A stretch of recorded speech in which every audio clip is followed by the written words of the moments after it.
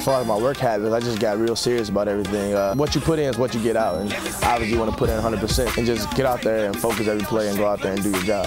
Right before that senior year come around, everybody wants to be on top of the game.